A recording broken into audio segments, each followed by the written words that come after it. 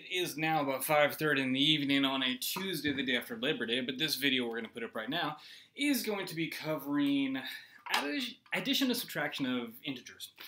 Had a little problem saying add in there. Now, we talked about absolute value in our last little video and last little bit of class. We've been working on multiplication and division with integers in the last class. But now we're going to go back to add and subtracting integers. And you may be thinking, hey, why do we go with the multiplication and division and then we're going back to add and subtracting integers? Multiplication, division, and integers, in my opinion, actually easier because there's some really set rules that are really easy to follow, really concrete. A negative times a negative equals a positive times a negative equals a negative, a positive and positive is a positive. Those rules I had you guys write down. Now, that's not that big a deal. When you add and subtract numbers, I like to think of stuff like money, or borrowing money, or having debt. And it's kind of easy to keep it straightforward that way. Let's give you a couple examples. For example, let's say I've got, 3 plus 2 equals 5. Yeah, no-brainer. Everybody can think about that and say, yeah, I get this, no problem, Mr. Rollman. On the other hand, let's say you take negative 3 minus 2 equals, well, here's a trick. Let's say you borrowed $3 from me, and now you borrowed 2 more. Well, guess what? You're owing me $5. That's a negative 5.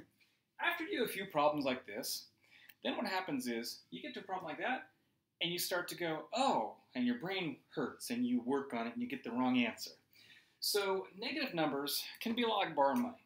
You're going down to Jamba Juice with your friend and it dawns on you, oh my gosh, I've got no money. So you borrow 10 bucks. Gives you a negative 10. You go back to school, you open your locker, oh look, I got 5 bucks. So you pay your friend back that $5. And what do you owe them now? Well, you owe them still 5 bucks, so you have negative 5. These are basic addition and subtraction of integer problems. It's nothing really that complicated. Here's the safest way generally to think about it. If the big number has an addition sign, your answer is probably going to be positive. If the big number has a negative sign, your answer is probably going to be negative. Okay, and that's kind of a way I like to think about it a little bit in my mind. Now, there are some exceptions. One of the exceptions to the rule is the double negative rule. Now, we know that a negative times a negative equals a positive. And that actually kind of fits into this in a way using the idea of the distributive property. And we'll talk a little bit about that more later on. But let's say you have 3 minus a minus 4. Essentially, there's a couple ways to look at this. Easiest way. Memorize the fact that if it ever looks like this, it means add.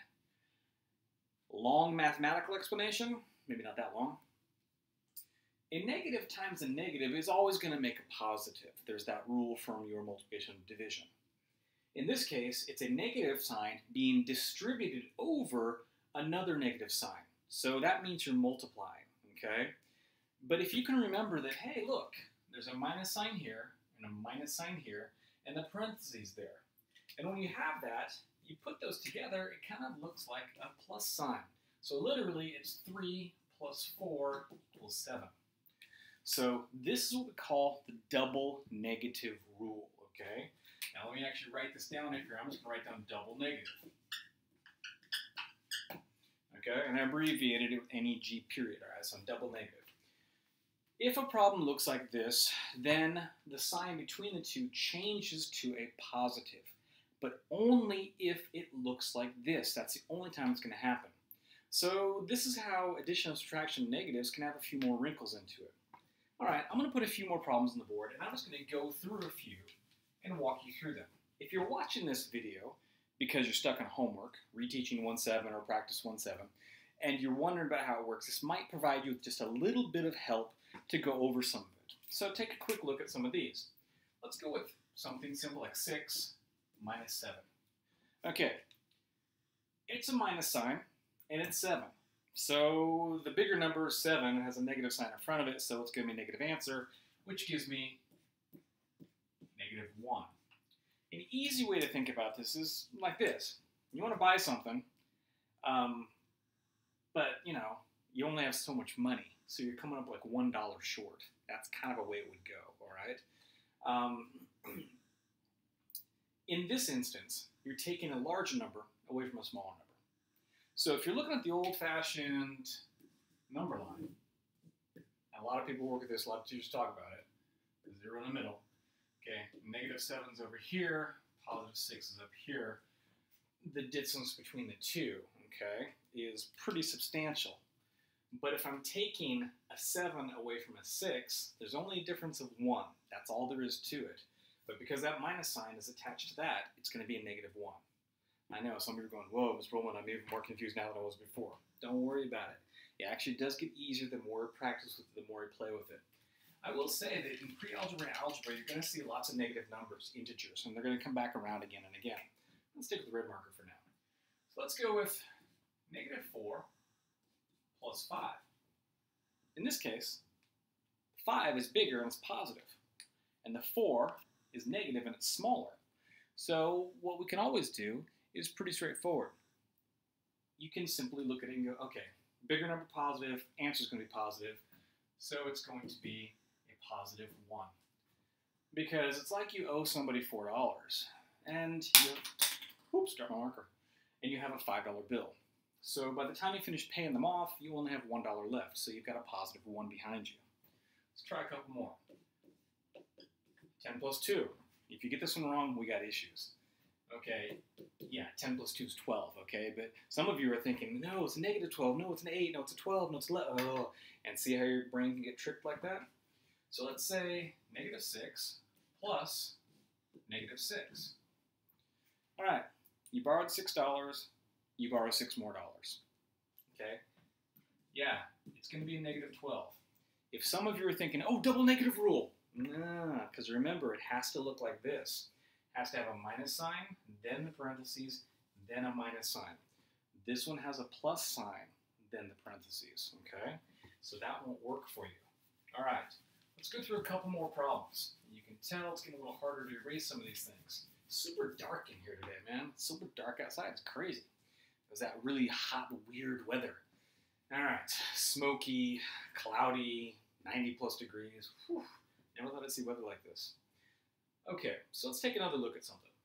Let's go with 3 plus a -10. Okay. Which number is larger? Just looking at the digits, it's going to be 10. What symbol's attached to the 10? There's a negative sign attached to it. So my answer has to be negative. Okay. So if I have a -10 and a +3, yeah, I'm going to come up with a -7. And that's going to be your answer, -7. Okay, let's go with a -4 plus 1. Yeah, it's a -3.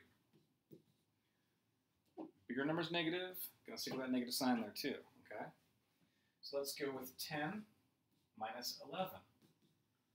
-1, yeah. Now, I've gone through several of these problems just to kind of give you some practice with it. And you'll get more practice in class, and we'll talk about it, and I'll answer your questions, and you have some homework assignments too.